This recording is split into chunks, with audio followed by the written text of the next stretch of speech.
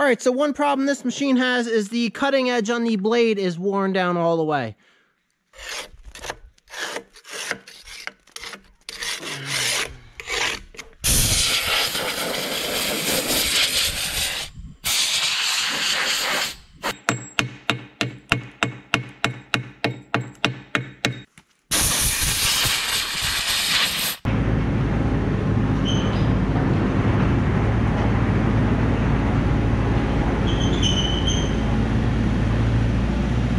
All right, the first thing I want to do here is cut this old cutting edge off because for whatever reason it wore unevenly. So I'll just cut it right about there.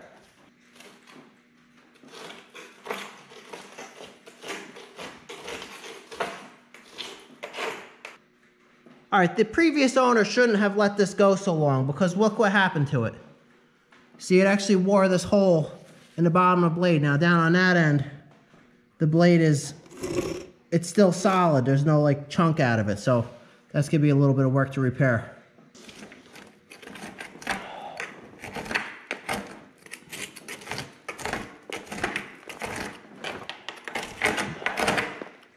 Look how much it bent it too. Like it's bowed out here, it's bowed down over there. All right, let's cut into it and see what happens.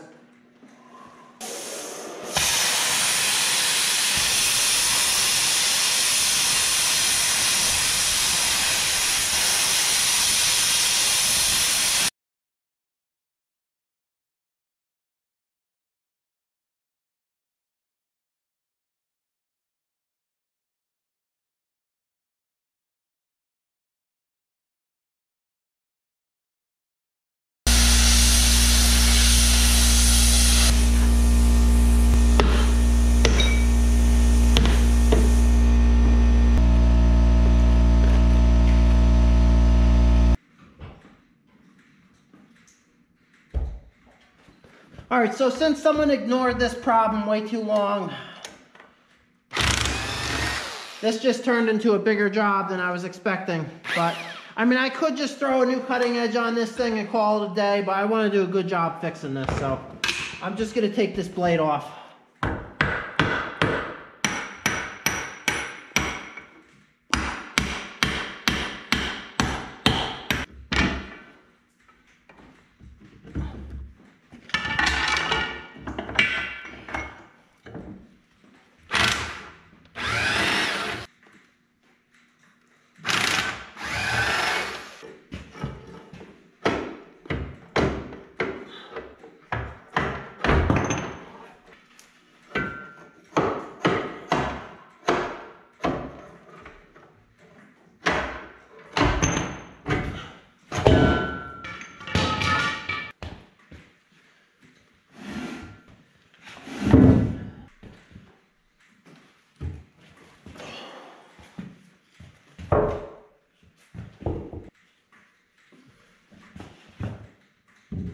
All right, that's much easier to work on.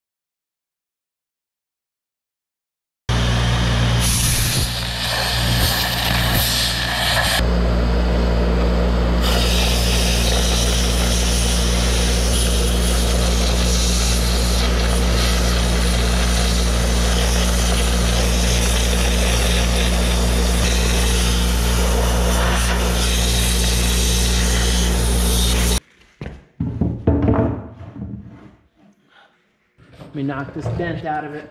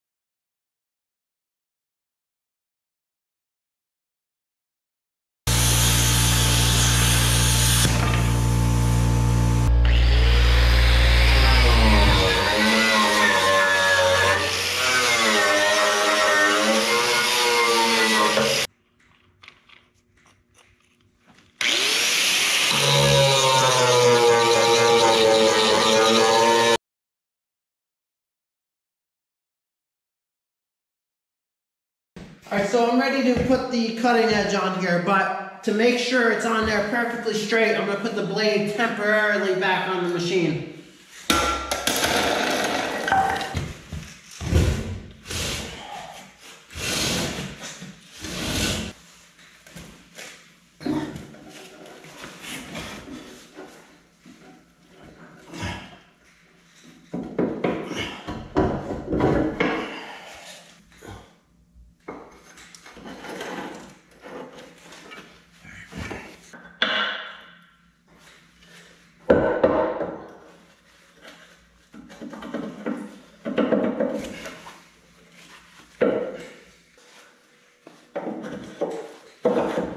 Alright.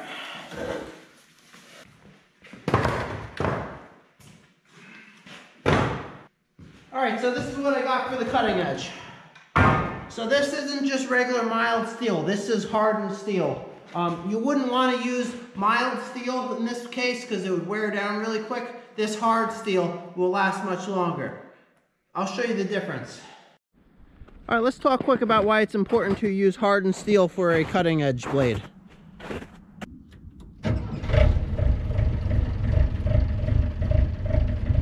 Alright, so the cutting edge on this Yanmar, this looks like this was replaced by the previous owner.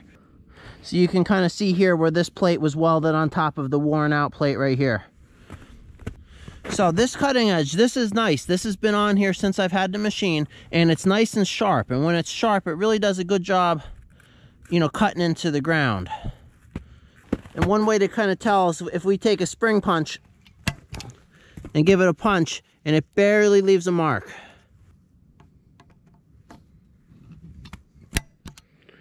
See, I mean, it leaves a dent, but it's so tiny. Okay, now if we go to this Komatsu here.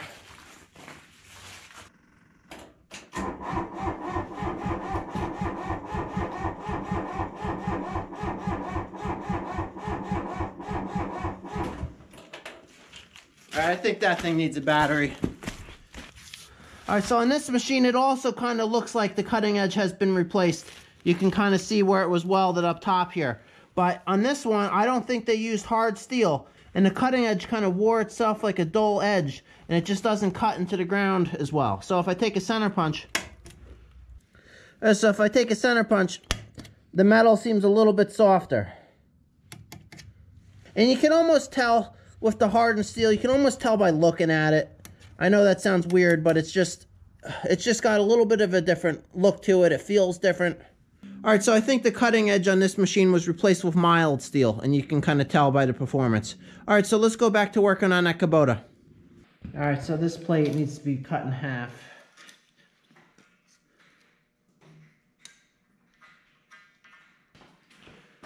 Yeah, I was going to have the steel yard cut this for me, but they said they couldn't cut hardened steel on their brake, or their, you know, the scissor thing that cuts steel. And they were going to charge me $40 to plasma cut it, so I figured I could do that myself.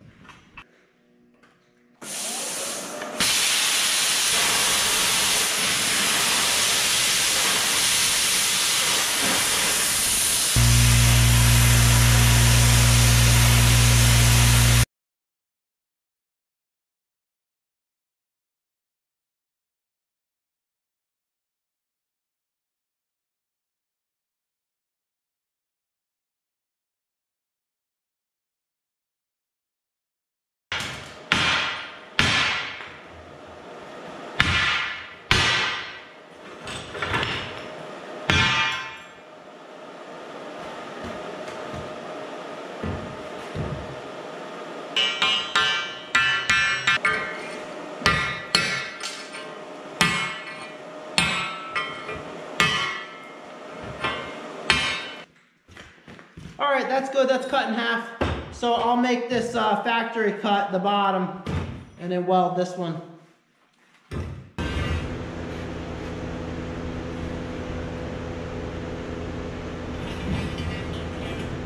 Let's see if I can get that arch out of it.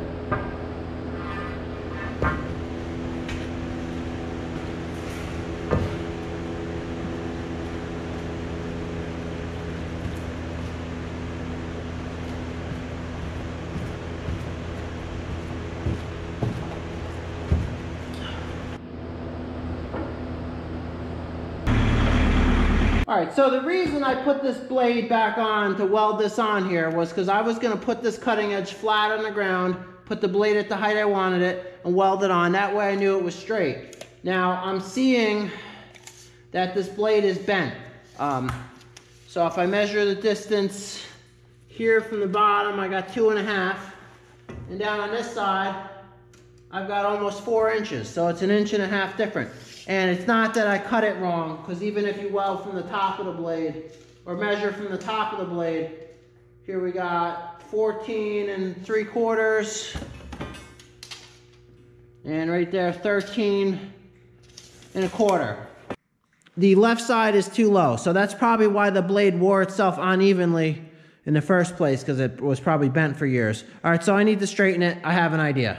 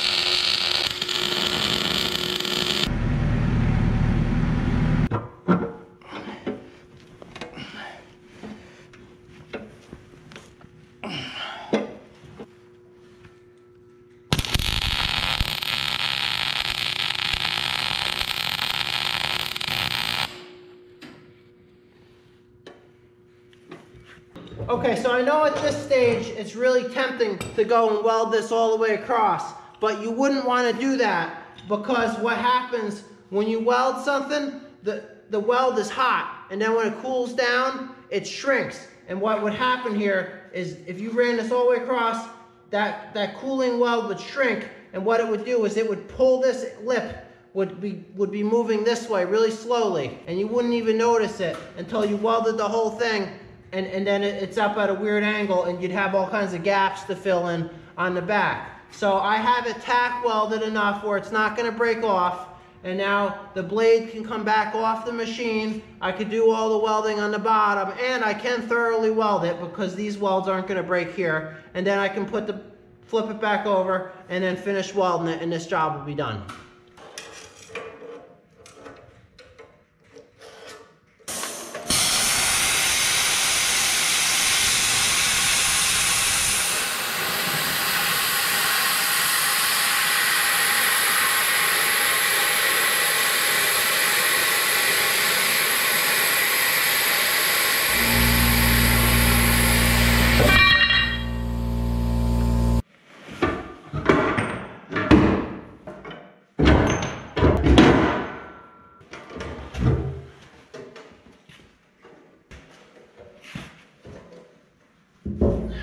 All right, so what I'll do here is I'll weld this. It doesn't have to be all the way across, and then I'll add a new plate to make up the bottom. And part of the reason this blade was able to bend so easy, it's got a nice crack right here. So I'll weld that up as well. Yeah, I don't see any other cracks in this thing. All right, I just welded this plate on the bottom. Camera wasn't on. Oh well.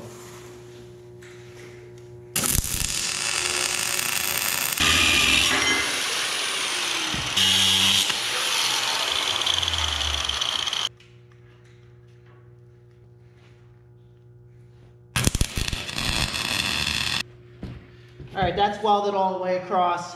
Now I gotta do this weld. It'll be easier to tilt the blade up. It's always easier to weld stuff going down.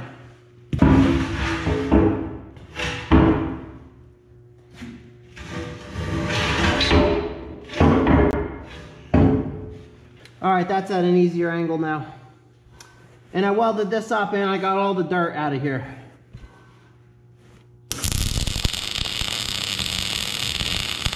All right, that's welded all the way across. Now let me flip this over and weld the other side.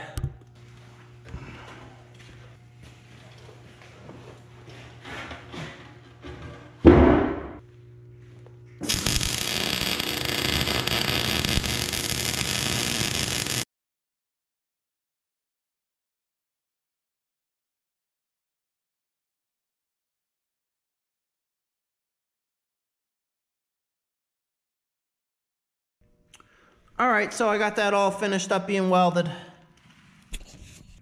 So that welded pretty nice.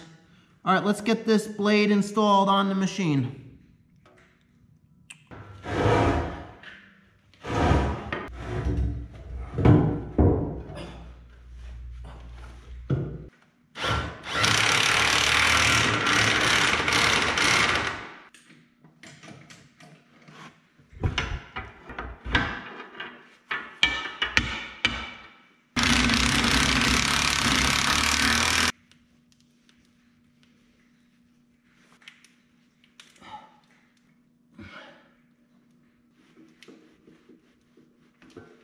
All right, that's all finished up. Let's take this outside and give it a try.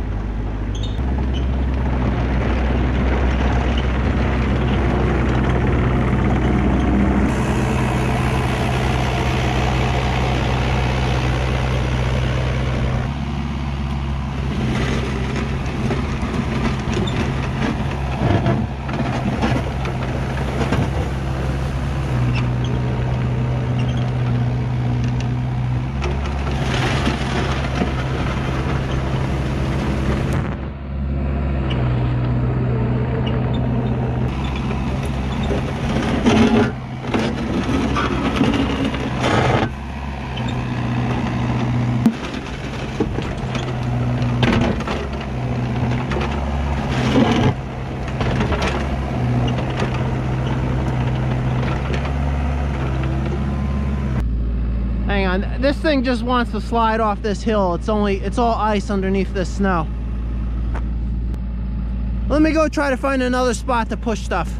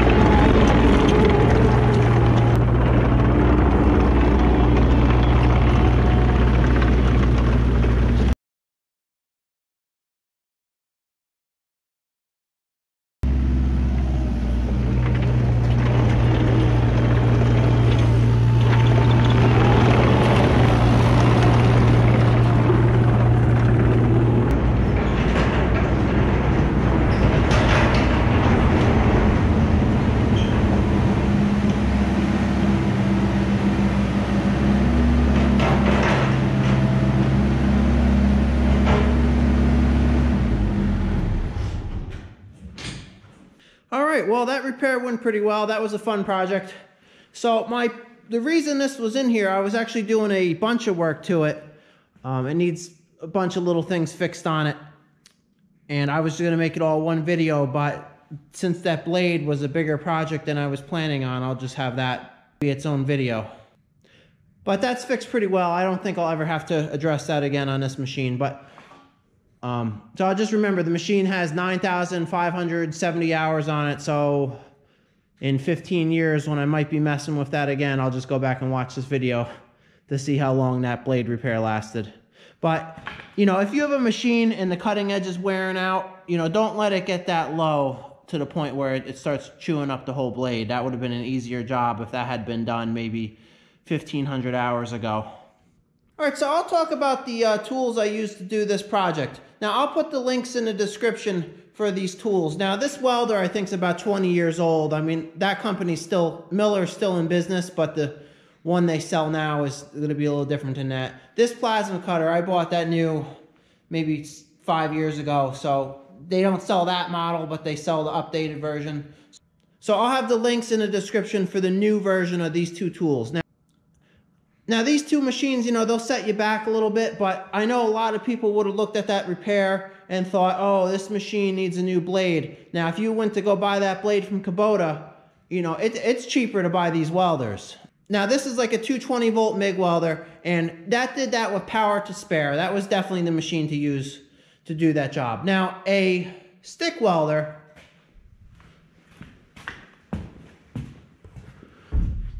now, for example, here's a stick welder, and it's a welder generator. Now, that also would have done that job fine, and that's a cheaper welder to buy. I mean, you can even get a stick welder that plugs into the wall. You got to get a 220 one, don't get a 110 one, and get a DC one. The DC ones are quite a bit nicer than the AC ones. They're more, DC is obviously more money, but it's kind of worth it. But you can pick those up used very cheap. I mean, they start a few $100 and you got yourself a stick welder.